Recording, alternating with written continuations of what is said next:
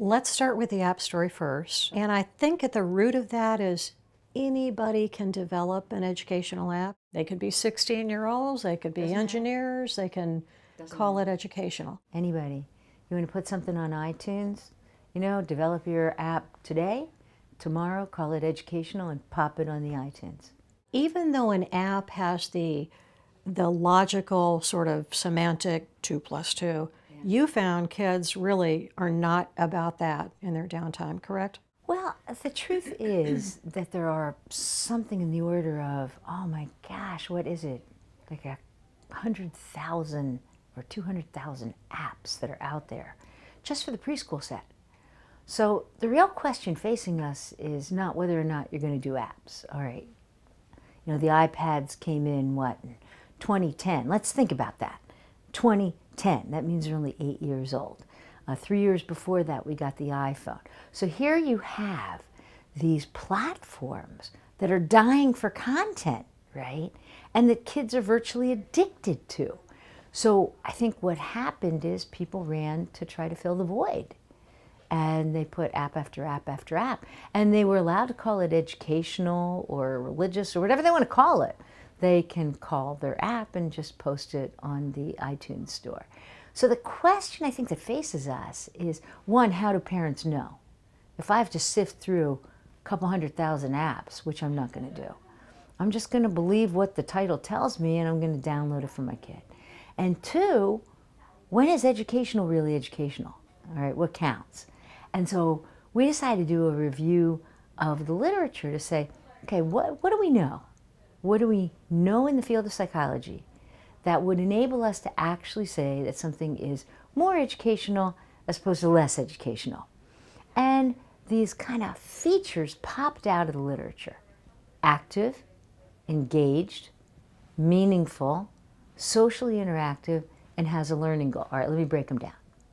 Active, not passive. You want it not to just be a swipe. You want it to be minds on. But you got to think about it. Those are problem solving. That's when kids are discoverers. Active, engaged.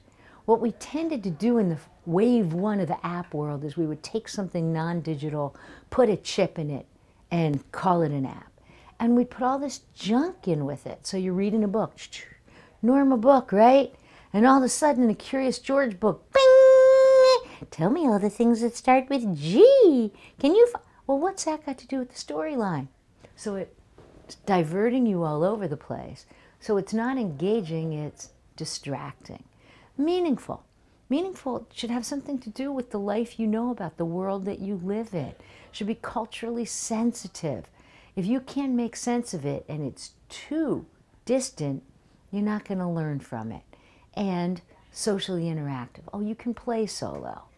But the currency for human beings is the social card. In fact, we live through what we call socially gated brain.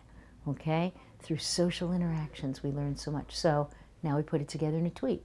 Active, engaged, meaningful, socially interactive, have a learning goal, got an educational app. So as they're kind of looking through these, they're searching for those 4 qualities, but how else can they tell face value? Should they play it, for example? I have 3 sons, and I remember what that's like. And frankly, I didn't even have the time to take a shower. So I wouldn't have time to go around testing all the apps. There are places like Common Sense Media that have done a really good job of sifting through everything and allowing us to find the better and the not better apps that are out there. For my own satisfaction, I would like to at least look at what my kid is doing. And if it looks like it's just a rote memory kind of thing, and the kids are just spitting out answers in response to something they see, that's not a great educational app. There are fabulous games out there. They're interactive. They're things kids want to play. Some are educational, some are not. So I would say just take a peek. Take a peek at what your kid is doing. And if you don't like what you see, or something common sense goes nix, then don't do it and try to really give value. How do they go about doing that to vet the app? Well, again, it's very, very hard because there's practically a tsunami of apps out there. And every single day we are adding more to the beachfront of apps that are available for young kids.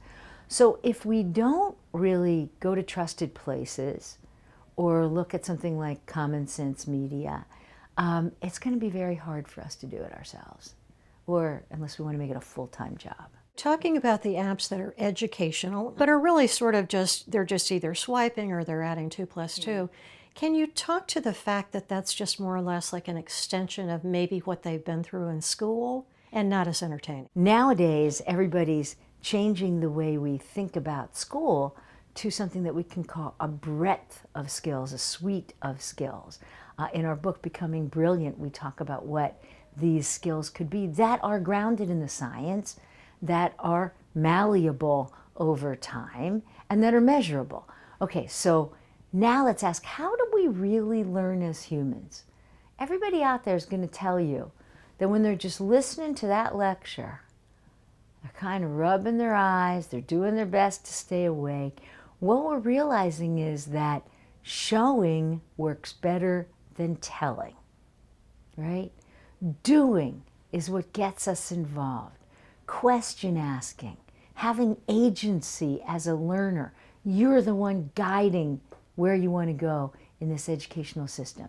And having mentors and teachers and coaches who bring you along and say, you know, you might have tried that, or, oh, look at this. Now look, there's always going to be classroom learning, but as best we can, we're trying to modify the education system so it's more sensitive, more responsive, more student-led, and teacher-coached. How much of a challenge is this to do this with an inanimate object in front of you? Do you have any concerns about that kind of interaction? First of all, there's good and bad apps.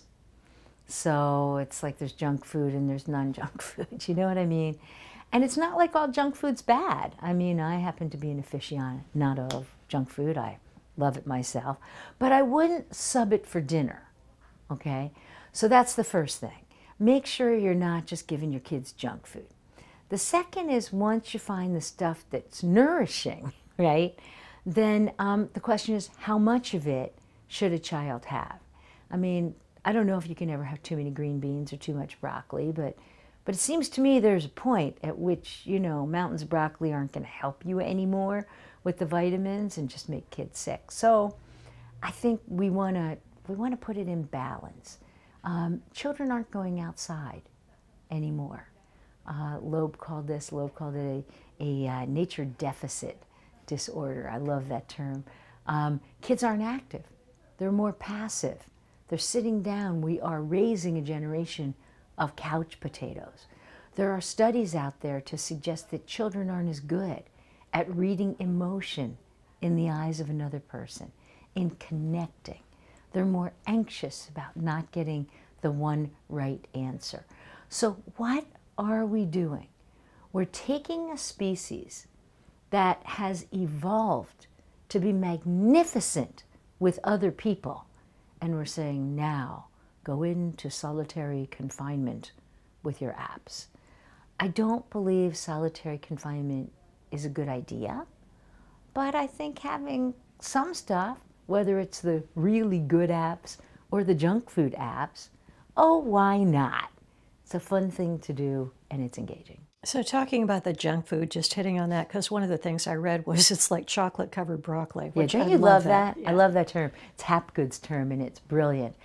Yes, I mean, you can try to dress stuff up to look educational, but not really, you know? And it's not really play if it's got broccoli underneath. So we really have to think about that. And we haven't done a good job of sorting out the different interesting, healthy, really good apps out there. Summarize your research in this paper. The research in this paper was about asking not what don't we know in the science, which is the way scientists usually go about their business. And it's very important to do that. Where's the gap? How do I fill the gap? But instead it took a slightly shifted, maybe twisted way of looking at the world. It said, hey, after decades of doing research on how human brains learn, We know a lot. How can we harness what we know and put it out there as a set of principles through which we can guide things that are likely to have a better job of being truly education? So the way we framed it was, how do we find the education in the educational apps? And it means going back to the literature, but looking for points of consensus. 3 tips for parents. 3 tips for parents. Know what thy child is doing. So if they've downloaded stuff and they're using, I'm not saying you need to be a sneak or a spy, but be informed. Be informed about the field and what's available as well. You know, you are in a position where you can make suggestions. And by looking at Common Sense Media and other sources like that, you're in a position to say, hey, try this one. Okay, so be informed, be knowledgeable. And I guess the last one is to find balance. And to remember that just because our kids love something doesn't mean it's right for our kids. Our kids love dessert. At least my kids love dessert. And if I had told them every night that they could have sugar-filled dessert and they didn't need to have dinner first, they would have taken that option. And I could have said, but they love it. Shouldn't they be able to eat it? But there's not a parent out there who would say that we should have a dessert-based diet. Same is true for apps.